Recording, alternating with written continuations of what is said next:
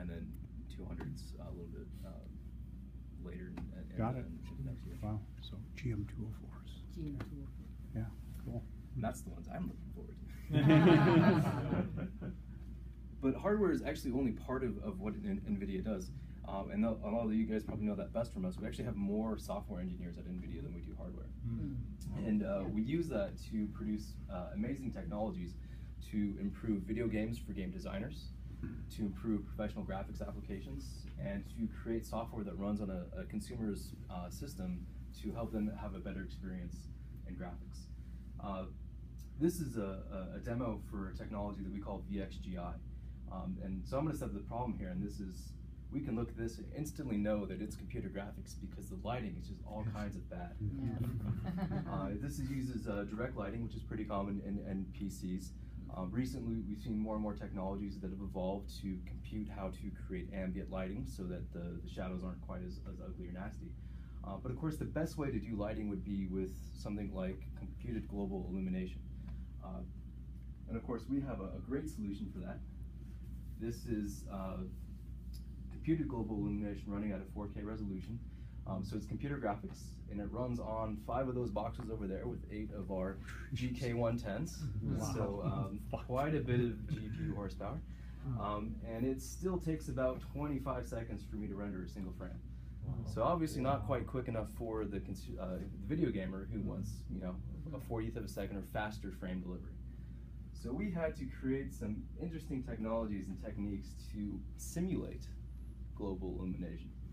So the first thing we had to do is convert these graphics from these 2D meshes of geometry, which we've applied textures to, into something that actually has 3-dimensional information stored in it. So we convert the whole scene into voxels, or volumetric pixels. And based on how far they are from the object is from the camera determines the resolution, so how many voxels we generate. We then cast cones through the entire scene, and we compute based on what voxels those cones interact with, how to create the indirect lighting.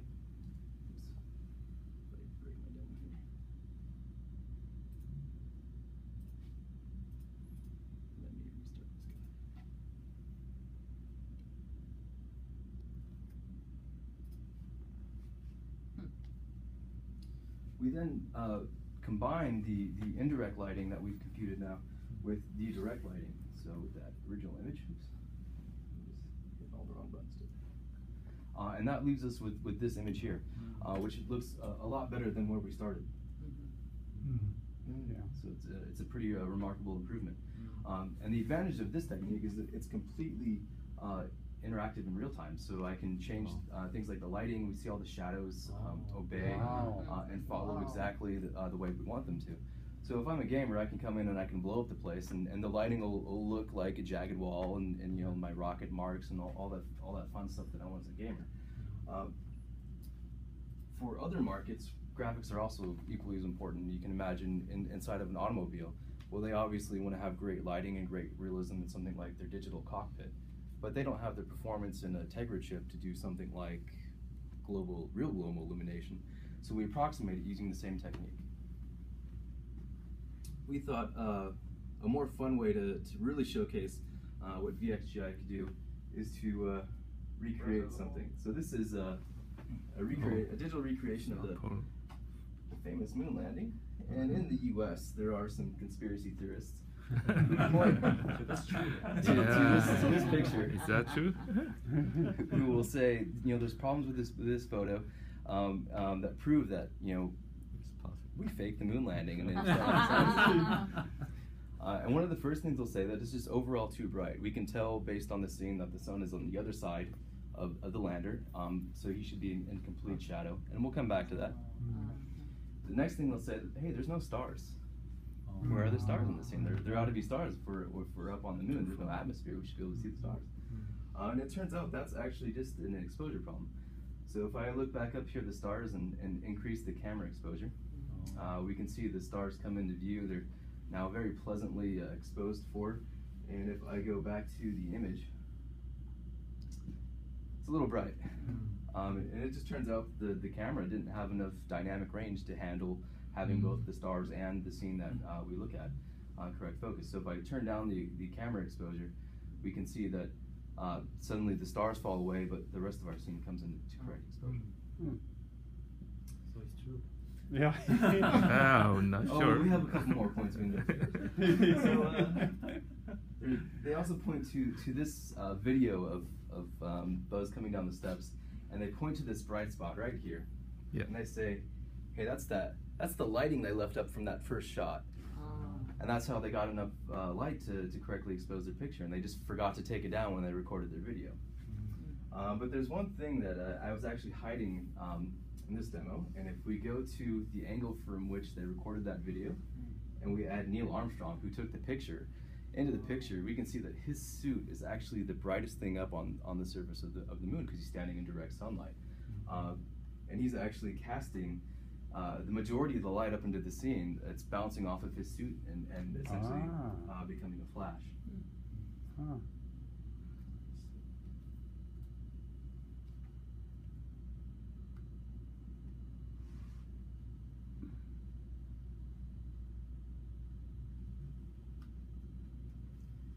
And again, it's based all on the same technique of converting the 2D mesh into 3D objects, and then instead of doing ray tracing, which would be computing and bouncing the rays of light through the scene, we shoot cones.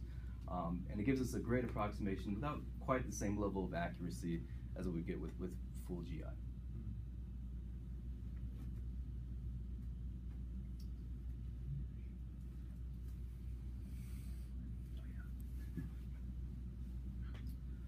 So we have an equal level of contribution into professional graphics as well. We work with a variety of different applications and software designers to implement our technologies into their applications. So this is RTT Delta Gen.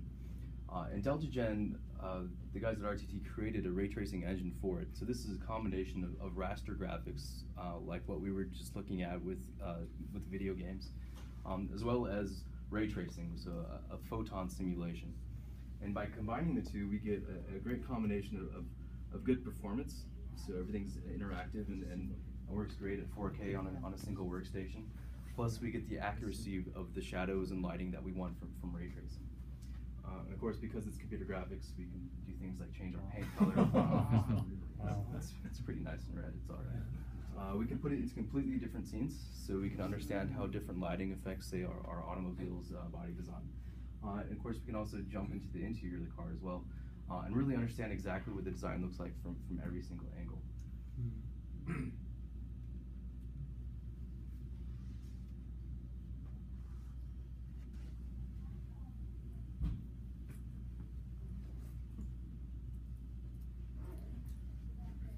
So about 8 years ago, we introduced a technology that we call CUDA.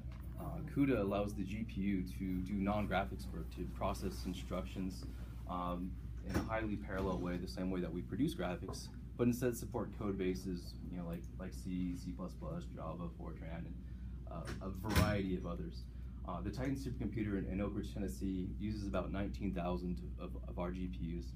It's currently the second fastest supercomputer in the world, fastest in the United States, and of course the US government just recently announced that they were purchasing 2 more supercomputers from us that'll be the first and second fastest in the world. And it's really hard to showcase the type of work that a supercomputer does, because I don't have 19,000 GPUs sitting in the back room from which to process anything. But we can give you a quick little taste, a little sample of what CUDA does. This is an astrophysics simulation called Bonsai. It's a real tool that astrophysicists use to understand what's going to happen to galaxies and other large systems. And here we have the Milky Way and Andromeda galaxies, and in about 4 billion years, we're going to collide.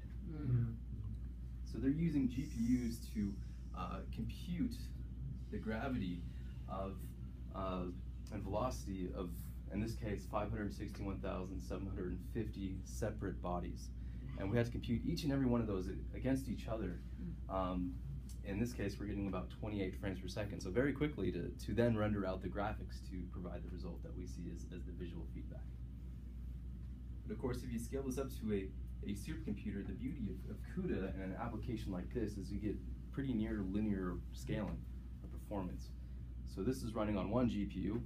Yeah, if you have 18,999 others helping it out, you get that much more performance, and you can add that many more, in this case, solar systems to your simulation. But this technology is also helping scientists solve some of their hardest problems. For the first time, the molecular shell of the HIV virus, the capsid, was fully simulated to help pharmaceutical companies come up with better drugs and treatments for it. It's done using GPUs.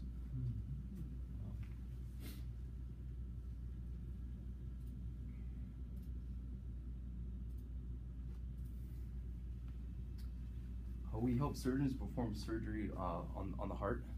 So rather than stop their patient's heart, a surgeon can have it digitally stilled by the GPU.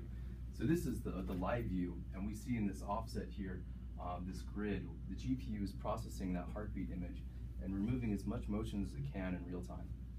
As the surgeon operates, they're presented with this view. They perform surgery on it. And the GPU then has to take all that surgery and remap it back into the 3D space, back onto the patient's heart while it's beating. So the surgery is executed by the robot in perfect synchronization with the heartbeat. Because heartbeats can be different and the rhythm can change, it has to be processed in real time.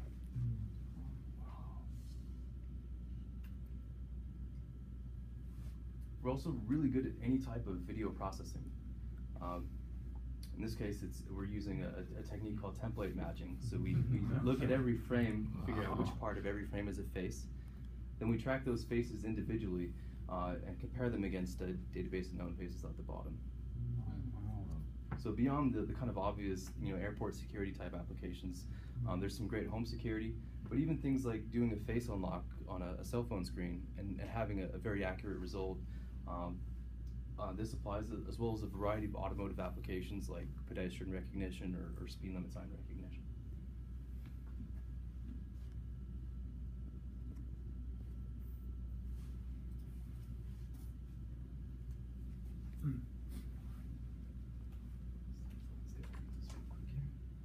So this is our Shield tablet, and this uses our Tegra K1 SoC. We decided to call it Tegra K1 or TK1 because it uses the same Kepler GPU that we put into desktop PC parts just last generation. And because it's the same architecture, we can do the same type of work, scaled down appropriately since we're moving from hundreds of watts down into just a couple of watts. But it means some pretty cool things for gamers and for consumers as well. I'm just going to plug it here into the TV because it's a little bit easier to see.